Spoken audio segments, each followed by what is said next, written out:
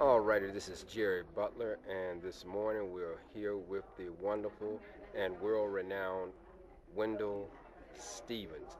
And I'm still here at the Galactic gathering, and Wendell is going to share with us all of the things that he does. And I know for sure that I've heard you on various radio stations such as Coast to Coast AM with Art Bell, and also you have over 60 years of experience under your belt with various interesting stories. And now, Wendell, first of all, tell us exactly who you are and what it is, some of the things that you do. Well, I started way back in 1947 collecting UFO information on what they then called anomalous aerial phenomena, later became known as UFOs. And when I left the service, I just began collecting in earnest, more energy and more time. And I've been doing this for 64 years. Okay, so exactly what is it that you do? I mean, it's quite interesting. And give me some stories as well. I like to have some good old Wendell Stevens stories. Well, I was primarily interested in other intelligent life, so I was selecting cases that involved other intelligent beings interacting with Earth human beings. And over the time, I've examined over 115 such cases in great detail, some of them taking years to examine, some months, many months. And I used to make memorandum to myself on these cases as I was proceeding with the investigation. File them in my filing cabinet, and when the file got thick enough to be important, I would think if I should do something with this, and I'd write connecting paragraphs and put it all together in a book.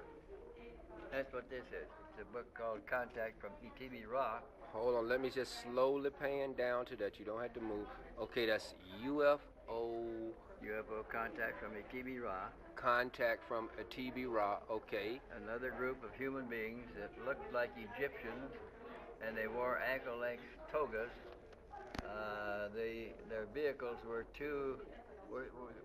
disc-shaped craft about 30 feet and 21 to 30 feet in diameter that they used to service their plantations. They discovered that our planet was very similar to their planet.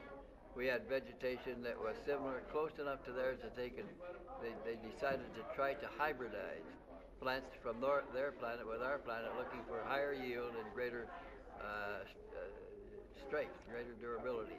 Where can some of your books be found?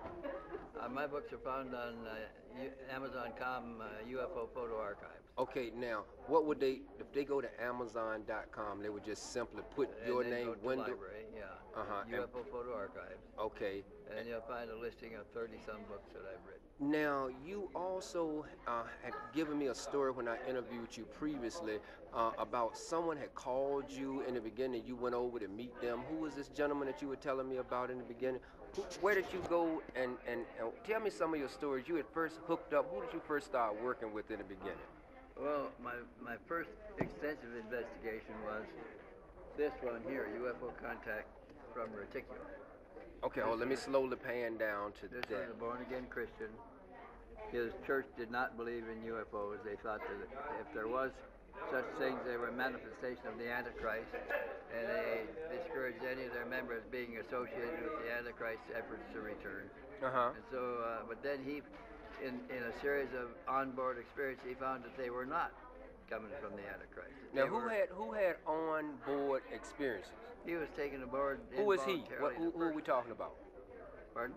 Who are we speaking in terms of? We're talking about the beings from Reticulum. They were little grays. They were about 4 feet tall. Okay, but who is the gentleman that we're talking about was taken on board? He was William Herman. Okay. From North Charleston, South Carolina. He was a deacon in his church. He passed the collection plate. He taught the Sunday school. And when his contacts began, he told the minister what was happening. The minister says, "Oh, we got to get you out of that."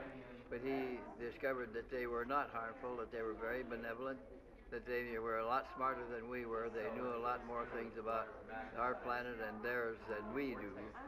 And so he continued the contacts, and they took him on various trips with them and brought him back. His experiences were extremely unique. They even described their home planet, its position in the solar system, and the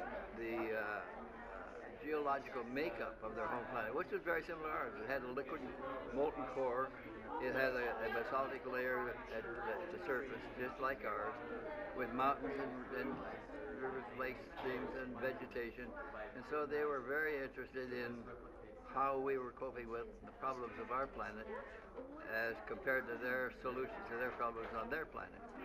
They began to regard Bill Herman as their representative on Earth. They call him their Anbati, whatever that means. We have no idea.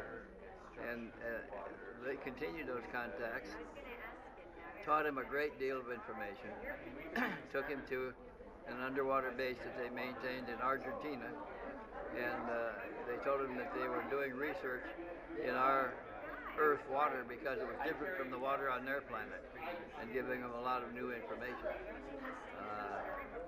They showed him how they could neutralize the vibrations of the roof of the space shuttle hangar in Florida, and they showed him the mechanics preparing the space shuttle for a future launch. And the alien being touched him on the shoulder and says, "Tell your scientists that there are some loose plates, loose ceramic plates on that craft, and they will come off and it will be harmed. The craft could burn up." So he tried desperately to communicate this information to the Space Center in Orlando, and they didn't want to hear it, but they finally did the launch mission, and it did lose 3 plates. It could have caused serious loss had they made a different angle of approach by a half a degree, for instance.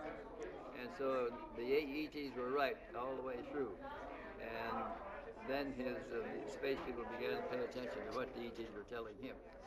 Okay, now, you shared a story with me about a gentleman that was a farmer. Did you tell me something about somebody that was a farmer? What?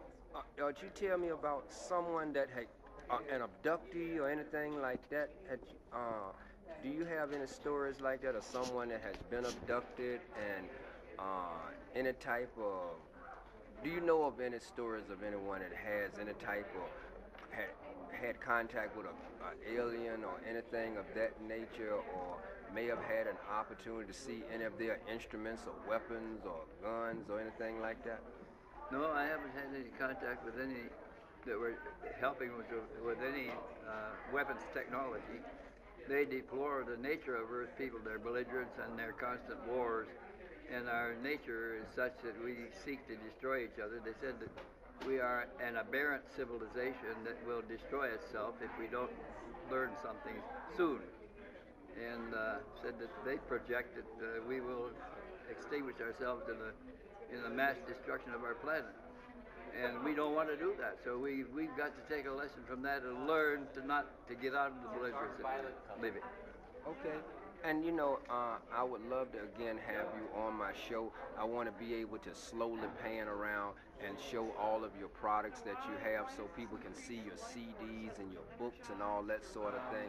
If you don't have any objections, let me just slowly pan around. We put together some 30 extended contact cases, ongoing contact cases.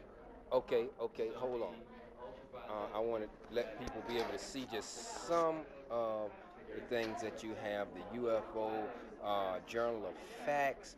Also, we have UFO contact from the Pleiades. That's what we're talking about today. Okay, UFO contact from planet Corridon. Let me see, as we move on. Corridor.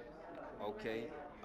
All of these, is there something under that paper that you have right there also, Wendell, under this paper right here? Are you any more CD? Can you move that paper right there, please? Let's see if we have anything else as well. And I want people to see all that you have. I mean, it's so interesting, all of the different products and everything that you do have here. Man, this is just so phenomenal. Let me just slowly pan back up to you. What I'm going to do, because it's only like maybe 10 minutes on each clip, but I'm going to still continue on with you. Again, we have the wonderful, the very talented the very down-to-earth Wendell Stevens right here. This is Jerry Butler, and we shall return. Thank you.